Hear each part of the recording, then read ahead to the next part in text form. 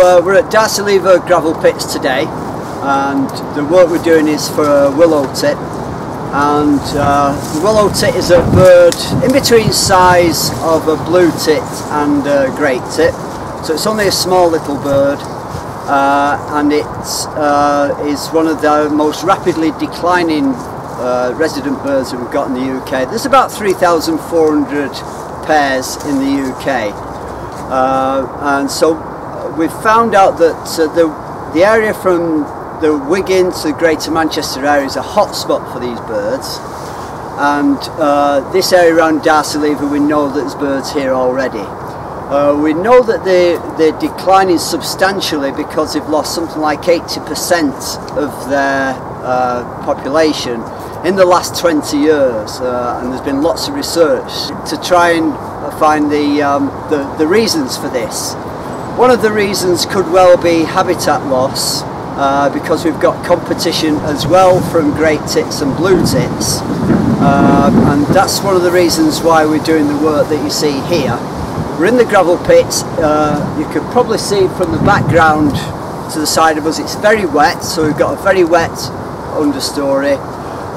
We've got early successional willows which are over to my right hand side over there. They love the wet areas, they love deadwood, they love the willow, elder, and also things like birch to nest in. They will nest in something as small as 50 millimeters diameter up to about 120 millimeters plus. 120 millimeters is actually the average size of trunk that they will use. They like deadwood because that's easy for their bills.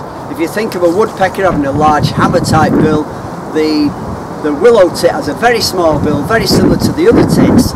So what they need to do is to dig into quite dead wood that's been dead for quite some time, otherwise you can't excavate.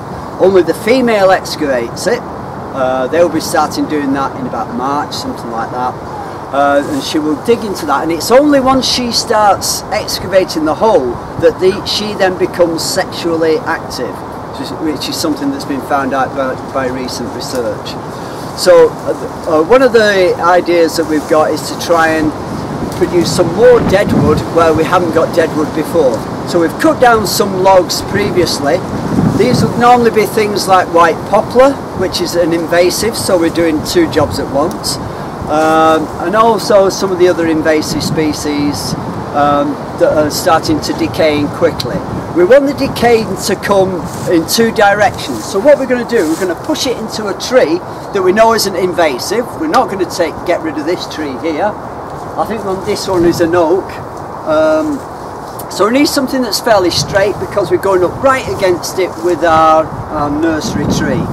We come up against it, and all we're doing really is we get our cable ties and we're going to fix it round in two places. But it needs to be, if you think of the fork of the roots, it needs to be in between the forks, to snuggle in between those forks at the base. We need to push it down so we've got the base. The rot is coming up from the bottom, and obviously the rot will come in from the top where it's open as well. So I'll do the bottom one. We've got a cable tie there, very, very simple. We'll take it into the bottom, and then if you can see that, we're just going to take it, insert that cable tie, and then pull that tie, and that is nice and snug against the existing tree, which is one of the reasons why we try and get two trees that are fairly straight, as you can see from there. We can also take another one at the top, and that would just be a secondary one, and then we can pull all these tight and maybe snip off the extra bits afterwards and take those away from sight. So it's very, very simple technique. The only thing that we have to do now is to come in with a chainsaw, and we found out that if we start cutting a vertical cut with a chainsaw at about this sort of height, because they're very low dwellers, they will take about 1 metre height as an average height above ground level for the nests, and a vertical cut will actually start them off. into the excavation process, because any help that we can give them to start off with is going to be absolutely brilliant. So we'll take that off, we'll do a vertical cut with a chainsaw after we've completed this, and where everything is safe so people aren't working in the same area as the chainsaw. And that basically is very, very snug now. If I tighten each one of these up, that won't move. So that's absolutely brilliant. Another thing that we can show you is, if Colette can just pass over the piece of paper, we can actually show how small these nests can be.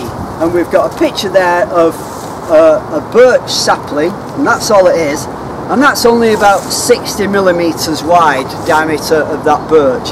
And you can probably see from that there is actually a nest in there that's been excavated by the willow tit, and there is actually a young in there. So the young will actually be multi-story young because it's so narrow, because you'll get one of the young on top of the other rather than circular around as you would get in a larger hole. So that is one of the reasons why we have these smaller type logs. Another thing that we do, if we're going to put some great tit or blue tit nest boxes, what we'll try and do then is to locate them quite high up, and so you've got a distinction between the great tits and the blue tits, so that the great tits and the blue tits, which tend to boss the willow tits, they will not be in competition for these lower areas, because what we find is that the blue tits try to excavate, and then sometimes if a blue tit or a great tit is in the area, they'll boss them out and they will take over that nest. So if we provide bird boxes up at a higher level, then there will be a demarcation line between those more bossy species and the willow tit. So we can do that in combination with the work that we're doing. Another thing that you can do is to leave a stump at a height that will, and then treat it, cut a cross in the top, put the vertical cut in, and that does the same sort of thing as the deadwood arrangement that we've got with the cable ties. And in particular one species which is reed warbler, which wasn't present at Dovcocker, but we've now got 10 to 15 pairs, and it's sort of the Burroughs stronghold. They came in very quickly. They seem to have this uncanny ability to find the smallest